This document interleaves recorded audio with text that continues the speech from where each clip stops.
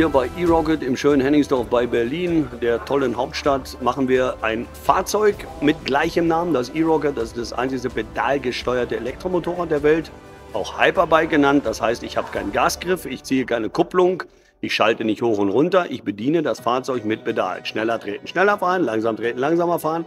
Höre ich auf zu treten, rolle ich aus. Was sagt uns das? Wir sind geistig beim Fahrradfahren mit der Performance Motorrad. 100 Stundenkilometer Höchstgeschwindigkeit, 130 Kilometer Reichweite, voll elektrisch, also keine Emissionen. Oh, und was macht die Unternehmen so besonders und wertvoll? Ich glaube, wertvoll macht als erstes die Tatsache unserer Unternehmen, dass wir eine Vision haben und dass wir einen Plan haben, den wir nicht von morgen auf übermorgen verfolgen, sondern der wirklich ein Unternehmen in die Zukunft führen kann, über Jahre in die Zukunft führen kann, weil wir nicht nur ein Elektromotorrad namens eROCKIT haben, sondern diese Technologie mit Pedalen und elektrischer Verstärkung Vehikel von A nach B zu bewegen, langfristig gedacht haben. Das bedeutet auch in der Zukunft, dass ich nicht nur sowas in einem Fahrzeug auf der Straße wiederfinden kann, sondern zum Beispiel einem pedalgetriebenen Boot auf dem Wasser. Das ist ein ganz wichtiger Punkt. Was macht uns aus? Ansonsten, was uns neben dem wertvoll Aspekt natürlich ausmacht, ist, dass wir eben ein Fahrzeug machen, was es so auf der Welt nicht gibt. Und auch hoffen, niemals Fahrzeuge zu bauen, die es so auf der Welt schon zigmal gibt. Das heißt, wir sind disruptive, wir brechen in neue Märkte ein, wir eröffnen neue Märkte, bekämpfen nicht bestehende Fahrzeuge. All das ist interessant für Mitarbeiterinnen und Mitarbeiter. In der Zukunft auch immer mehr für Investoren. Wir sind eine Aktiengesellschaft, 450 Investoren haben wir schon. Von daher, ja, wir sind, glaube ich, nicht nur ein interessantes Unternehmen, sondern auch ein sehr wertvolles Unternehmen inzwischen. Sie sind hier seit 6 Jahren in Hennigsdorf. Wo steht das Unternehmen?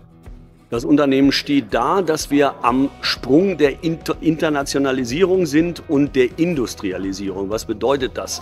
Wenn Sie Automotive machen, dann bedeutet das als erstes, dass Sie prüfen müssen, testen müssen, fahren müssen, entwickeln müssen. All das haben wir die letzten 5 Jahre gemacht.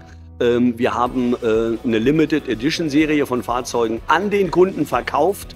Diese Fahrzeuge haben zusammen mit unseren Testfahrzeugen die 500.000 Fahrkilometer kumuliert überschritten. Was bedeutet das? Das bedeutet, dass Sie wissen, ab welchem Kilometerstand klappert welche Schraube. Ich sage es bewusst so einfach.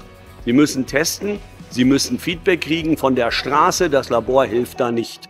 Das haben wir jetzt geschafft. Jetzt wissen wir, was wir tun, wie wir es machen, haben aus den Fehlern gelernt und setzen mit dem eROCKIT One ein revolutionäres Fahrzeug in den Markt, was eben in der Menge produziert wird. Nicht mehr in einer Limited Edition, sondern in der Menge und auch in vielen Ländern in Europa und später auch in Übersee, Emirate, USA sind die Themen, wo wir mit dem eROCKIT One uns platziert sehen. Wow, nun kann man auch bei eROCKIT investieren. Was hat man davon und wie funktioniert das Ganze? Funktionieren tut das sehr einfach. Es gibt eine Website ag.erockit.de, in der man sich erstmal informieren kann, wer sind wir, was tun wir, und man kann dort auf der Website direkt Aktien unseres Unternehmens erwerben. Wir sind eine noch nicht börsennotierte Gesellschaft. Manche Leute denken, ja, wie geht denn das? Doch, das geht. Und das mache ich alles am Computer. Ich habe einen direkten Unternehmensanteil mit vollem Stimmrecht.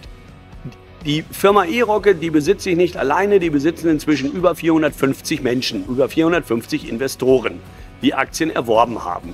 Natürlich kann ich auch mit größeren Beträgen investieren, aber in der Regel ist es so, dass die Menschen mit Interesse sich bei uns melden, und ich bin kein Vorstand, der irgendwo da in der 19. Etage im Glaskasten sitzt. Ich gehe hier sogar noch ans Telefon und freue mich über jeden Anruf, über jeden Aktionär, der zeichnet. Wir brauchen die Aktionäre, um einfach so expandieren zu können.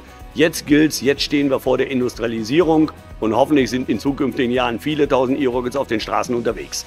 Wow, wo sehen Sie Ihr Unternehmen in 5 oder 10 Jahren?